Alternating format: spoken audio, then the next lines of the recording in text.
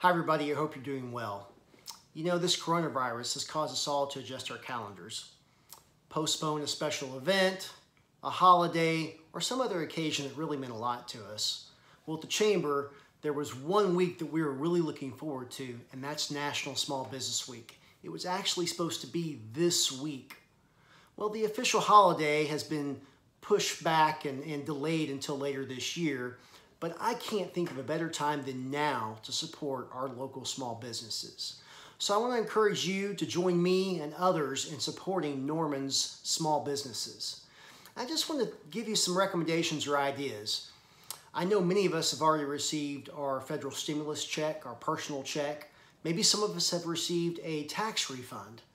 Let's take those dollars and reinvest them into our community. Support our friends, our neighbors, or maybe even our family members. I can't think of a better investment.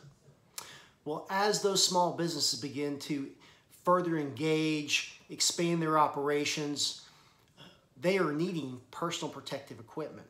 And many of Norman's businesses have retooled what they normally do and are now producing masks, gloves, and other personal protective equipment.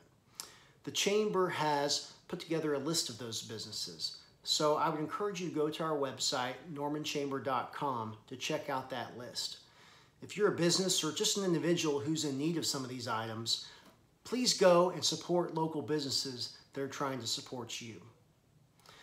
Lastly, last year, we surveyed you, our members. And one thing that you told us was that you wanted a more robust website. Well, for months now, we've been working to provide that for you. And we were going to roll out the new website the same week as Small Business Week. Well, it just so happens the website is ready to go. So I would encourage you to go to our website this week, normanchamber.com, and really explore. Check out all the new features, the fresh look, and the enhancements that are there to serve you and support your business. normanchamber.com. Go check it out. Well, hang in there. I hope you're doing well.